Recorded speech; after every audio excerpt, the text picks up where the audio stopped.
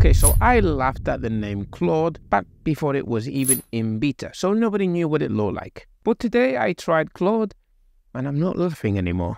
In fact, I ran just a few prompts and I immediately cancelled my ChatGPT subscription. And yes, I want to show you those prompts because I recorded myself using Claude for the first time.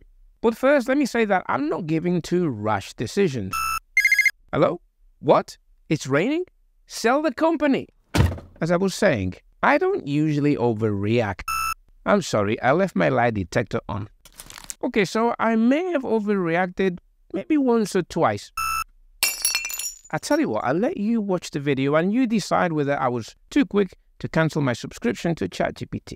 This is Claude. I believe it's called Claude 2 now. They always come up with great names in the AI space. When you first log in, you'll see these notices. Feel free to pause the video and read them. Click Finish and meet Claude. This is the interface.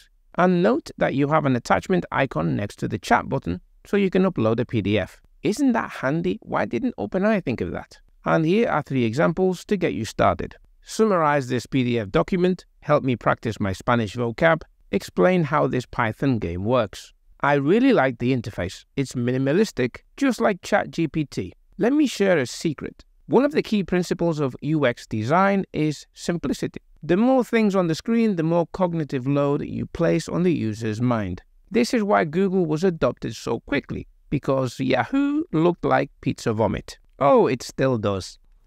ChatGPT also implemented this principle. Now, the adoption for ChatGPT was obviously more about the fact that it was the first AI the public had access to. But if the interface had looked like your last meal, it probably would have put off a lot of people. And it appears that the people behind Claude have read the same book and implemented this key principle. So let's start by testing Claude's logic with the 99 murderers trick question. Even I can work this one out.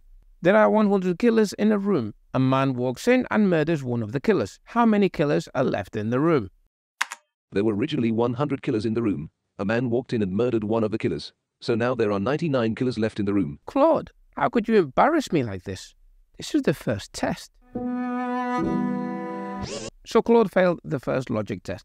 Now, if you recall when I first tested this, ChatGPT 3.5 failed, but ChatGPT 4 got it right. But still, I like the way the output shows me the machine's logic. It's like when you use the act as a model prompt to get the AI to output its logic step by step. And note the way it changed the tense from a man walks to a man walked, as it summarizes the event in the past. Nice touch, Claude. Okay, let's move on. To start a new conversation, just click the logo in the top left. Next prompt. Summarize Think and Grow Rich. Here's a brief summary of the key points in the book Think and Grow Rich by Napoleon Hill. The book emphasizes the importance of desire, faith, and persistence in achieving success. Hill asserts that people become what they think about most. The formatting is great and they nailed the color scheme too. It's nice and easy on the eye. This is turning into a reaction video. Let's continue. Create an actionable list from the above points in table format. This is very cool. Let's continue. Where can I stay in London for less than £100 a night? Premier Inn, major hotel chain with affordable rates starting around £65, £80 per night for basic rooms. Travelodge, similar to Premier Inn, another hotel chain with room rates generally between £60 and £90 per night.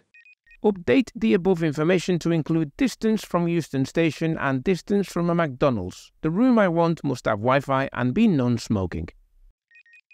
Update the above in table format. This is looking very good indeed.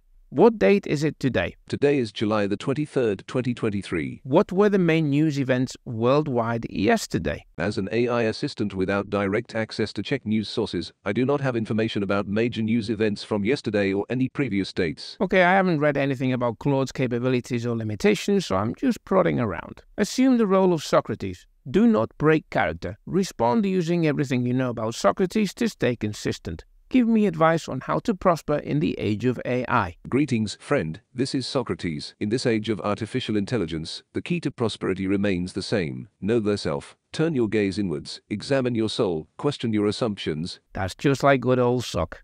Okay, let's test the PDF thing.